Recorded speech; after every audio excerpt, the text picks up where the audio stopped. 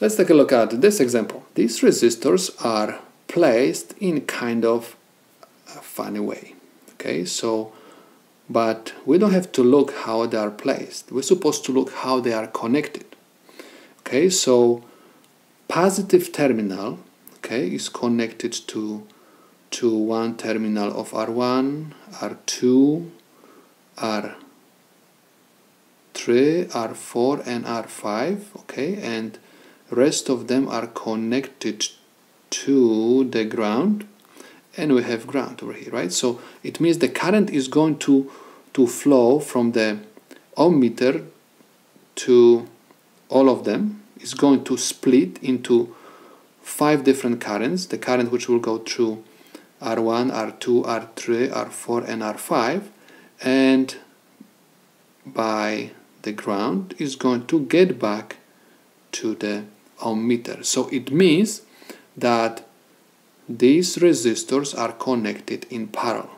One more time, total current will go through these terminals, is going to split into 5 different currents, okay, and these currents are going to get back and flow to the ohm meter as a one total current. So it means that these resistors are in parallel. So again, I'm going to use the formula.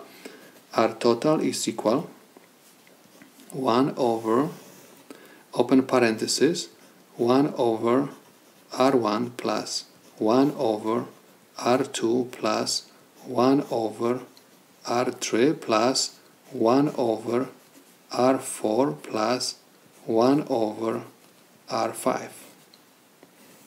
Okay, so I have R total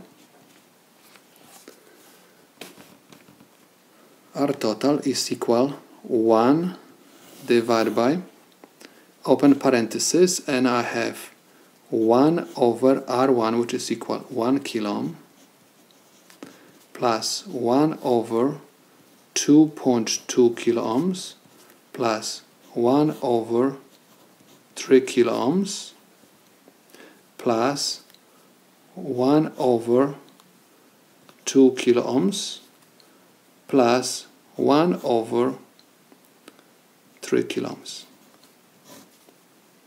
Okay, so this is equal.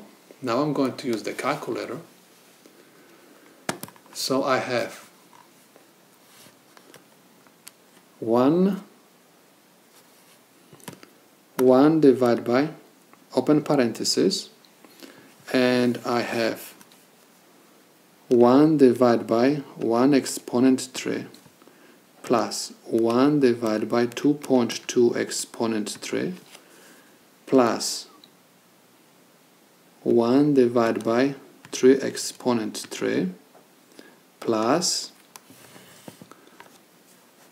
1 divided by 2 exponent 3 plus 1 divided by 3 exponent 3, close parenthesis, and my answer is 381.5 ohms. 381.5 ohms. And this is basically the value which is going to be measured by my ohm meter, and this is my solution.